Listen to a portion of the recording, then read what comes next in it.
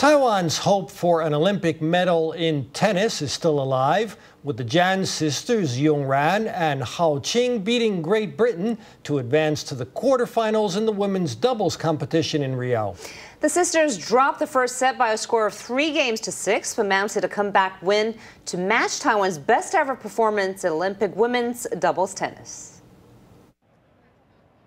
The Chan sisters took on the Great Britain team of Johanna, Konta and Heather Watson. The Taiwanese duo lost the first set 3-6, but they didn't wilt away after that and instead pushed for a comeback. In the second set, the sisters didn't even let their opponents on the scoreboard, winning 6 straight games to take the set. At the end of the third tie-breaking set, the two teams had evened it up with 4 games each before the Chan sisters found an opportunity to break the deadlock.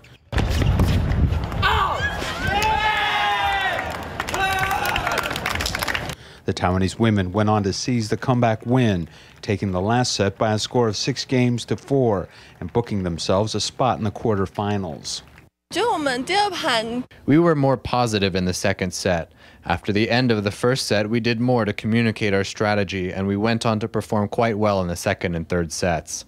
After qualifying for the quarterfinals, the Chan sisters will now meet leading women's doubles player Martina Hingis and her partner on the Swiss team, Timea Bacsinszky.